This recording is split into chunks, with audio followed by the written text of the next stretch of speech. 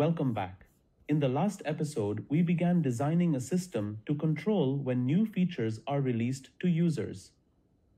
We created a basic outline of the system.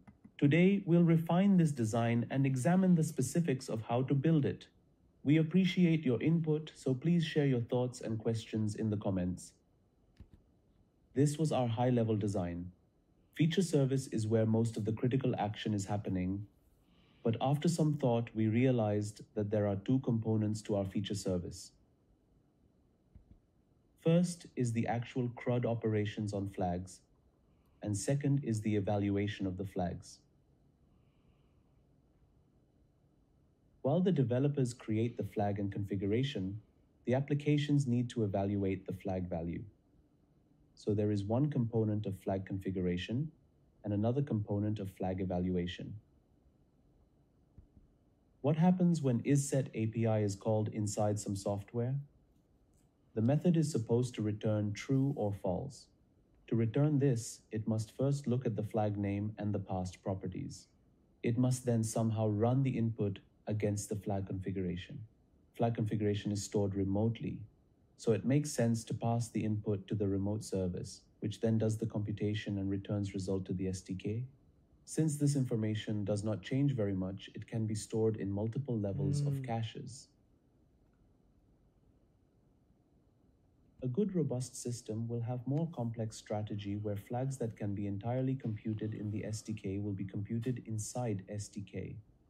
A good example of this could be flags that are related to just the platform. Aguiar flags switched on and off only for iOS. There is no need to fetch this evaluation from remote server, but ultimately we will need a remote evaluation engine. Let us look at what the server SDK look like. The SDK must maintain a local static cache. If there is a cache miss, then the SDK must call evaluation service to get the flag state. The evaluation service will store the result in a Redis. However, if there is miss, it will compute this from the NoSQL database. For all these caches, the key could be a combination of factors for which flag is allow listed. For example, if the flag is only about geo, then the key could be just a combination of flag name plus geo.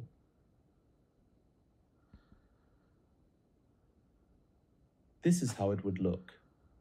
SDK maintains a local static variable cache, and when there is a cache miss, it hits the evaluation service.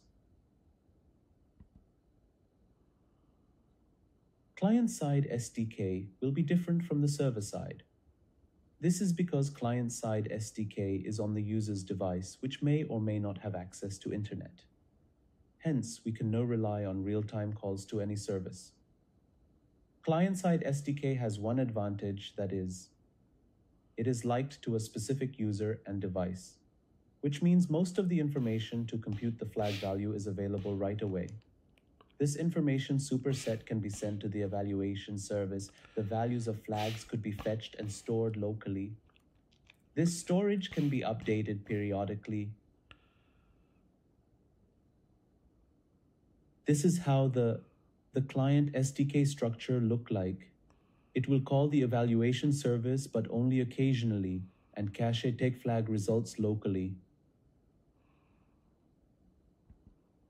However, for clients, whenever a flag state is changed by a developer, the feature service is expected to issue notifications to the clients, asking them to update their flag states. The server SDK model is relatively simpler. It always makes call to the evaluation service, which has Redis as a hot cache. The feature service, which is used by developers, is responsible for invalidating the Redis cache and rely on the evaluation service to repopulate it whenever a change happens. To make the system more reliable, we can also actively inform all active server SDKs about the change to a flag, and the server SDK can then clear its local cache for that flag name. This is accompanied by a pub/art submodel for a message queue. One of the questions we should consider if there is any different approach. Another approach is to look at every user device combination and compute values of all flags for that user. This approach, while simplistic, will not scale well, as even for 1M users, computing say 1000 flags means around 1B storage values. Also, changes to flag states would lead to very high number of writes. In addition of this system, we need to make sure each SDK correctly invalidates its local cache when a flag changes.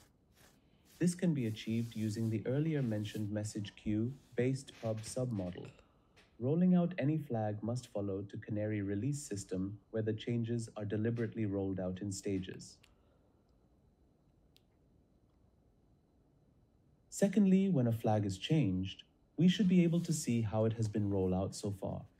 Hence, we need a place that stores all the current flag states for all active SDKs. The summary is that we will have two services, feature service and evaluation service.